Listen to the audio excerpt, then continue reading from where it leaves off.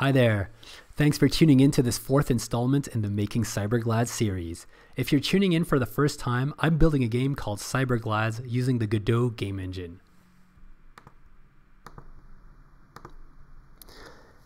After the previous episode, we have something that's starting to look like a game, but that doesn't offer a challenge to the player.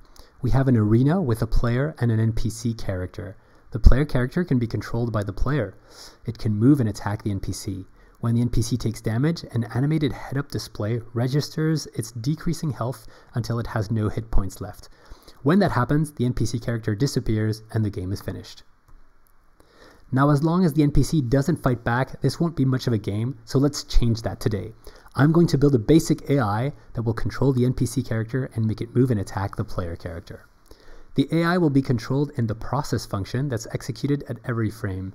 As long as the NPC is alive, it will either move or attack. For the moment, we want NPCs to move towards the player at all times in a straight line.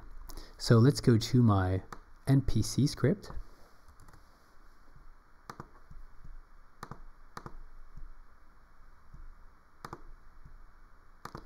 And I'm going to add these two functions. These two functions will get the NPC moving in the player character's direction when they are called. They're using the move and slide function from the kinematic body 2D object, just like we do for the player. We don't want it to be able to attack as soon as it becomes in range, otherwise it would be unplayable. So we'll set an AI think time attribute to set up a timer as soon as the game loads. So I'm setting up a default AI think time of 0.7 seconds. Humans typically have a think time of around 0.2 or 0.3 seconds, so it's not that challenging at the moment. In my onReady function, I'm going to set up the AI think time timer, or at least I'm going to call the function that sets it up, and I need the function that actually does the setting up.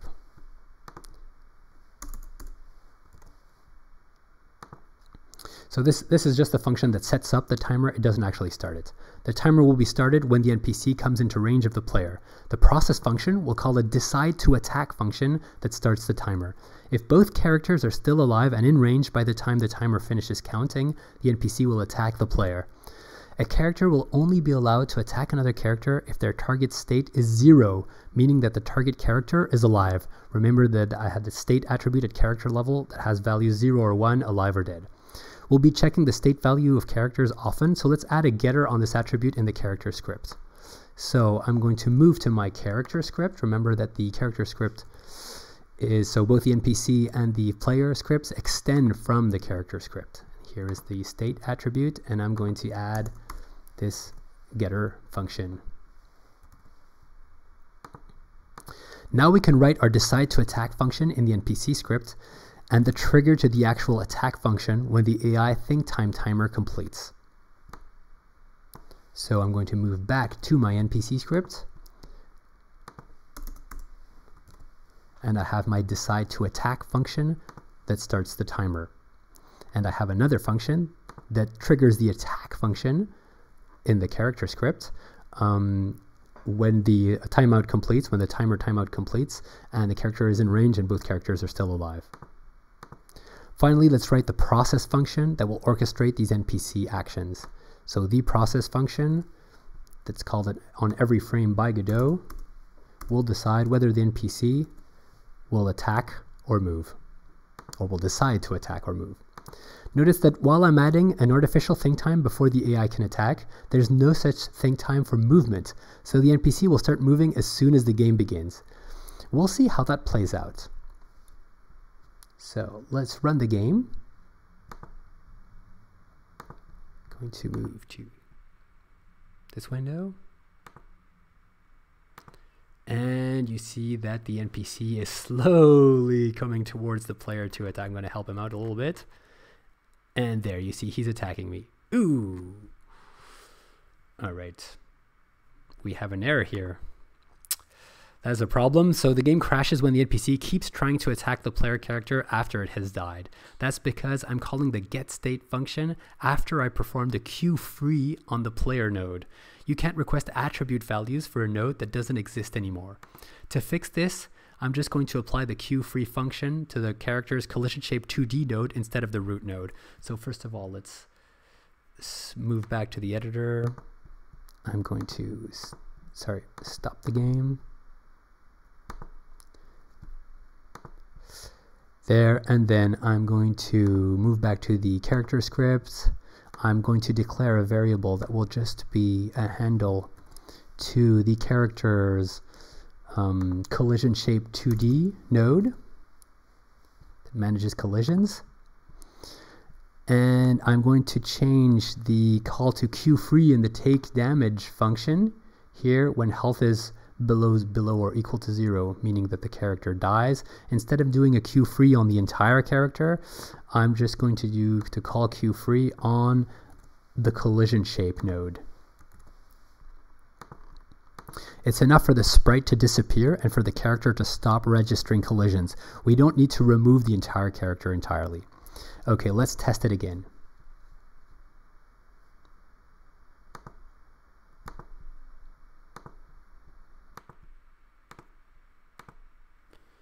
All right, and now let's fight back, huh? Let's see if it's still attacking me. It is still attacking me. Ooh, he still got me. All right, but it worked this time.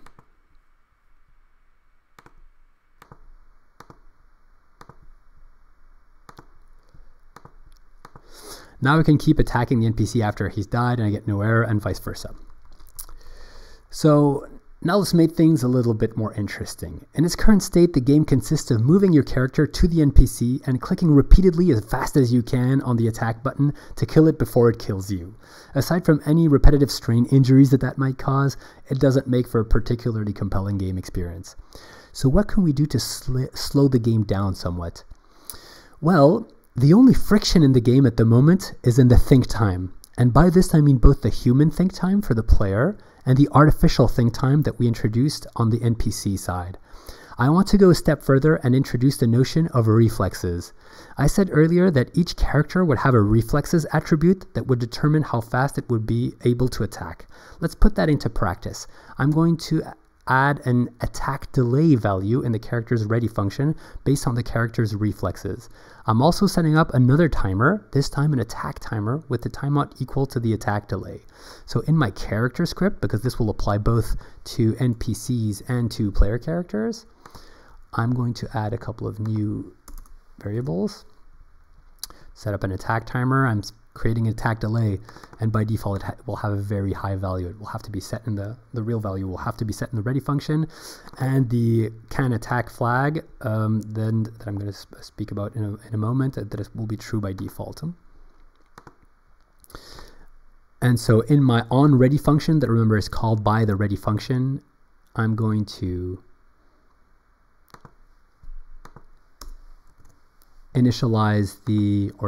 set the attack delay function as a function of reflexes, and I'm going to set up an attack timer. And of course I have to add a function that actually does the setting up.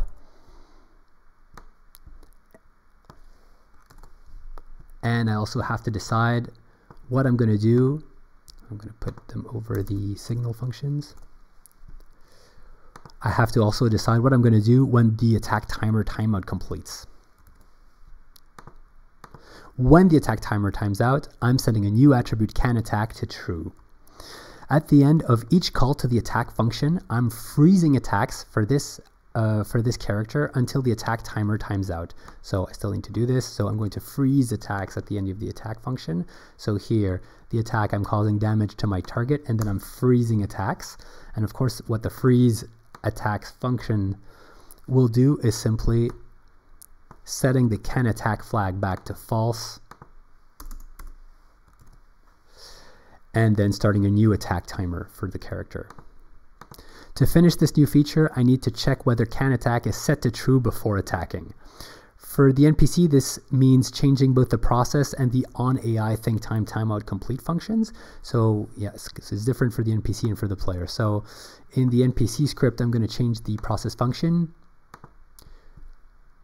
So I'm just going to overwrite it, but it's actually just small changes. I'm just checking the canAttack here to decide when the NPC has to decide whether to attack or to move. And my on AI think time timeout completes needs to be changed as well.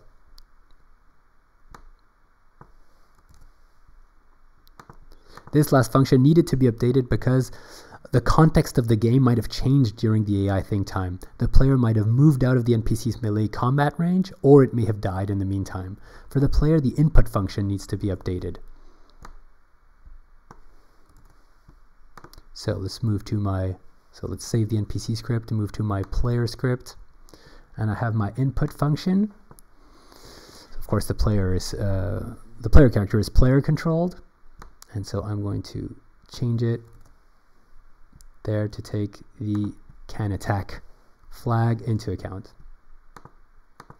So now we have attack timers for both the player and the NPC whose duration depends on the character's innate reflexes. You can't just blindly attack constantly anymore. You have to make sure to be in range when you can attack your opponent, and then make sure you're out of range of their own attacks in between. So there's an element of timing. The gameplay is still very basic, but it should already be playable in its current state. So let's test it. So I'm going to run the game. Right. Okay, let's try to move out of range. There. Ooh, ooh, ooh. Almost got him, and I got him. All right.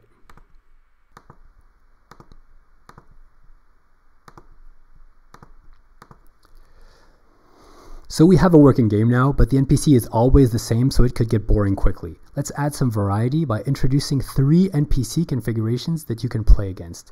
For that, I need to set the value of a variable somewhere that is going to change my NPC specs. So first of all, I'm going to change the onReady function of my NPC script. And instead of hard coding the attributes of my NPC, I'm going to make it dependent on a variable called NPC name that will be specified in a global script.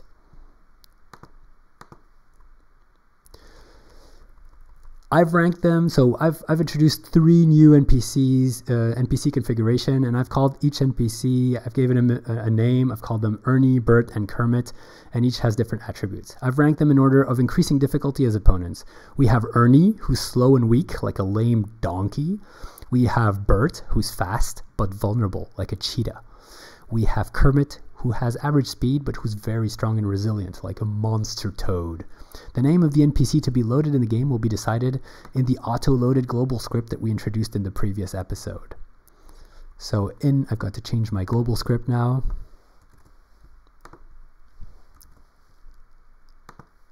So here, the global script basically always return. I'm going to talk about max health in a moment, but I'm going to set an NPC name variable to Ernie, and I have to set the NPC max health value here too.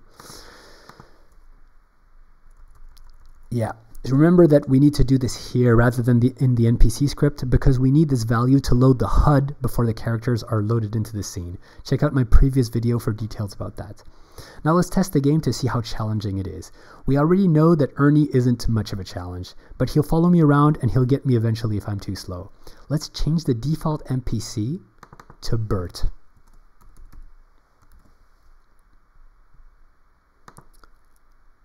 Alright, and let's play the game. Gonna move to the game window. Alright, woo, okay, try to hit him. Whoa. And I got him. Whew. That was hard though. Alright.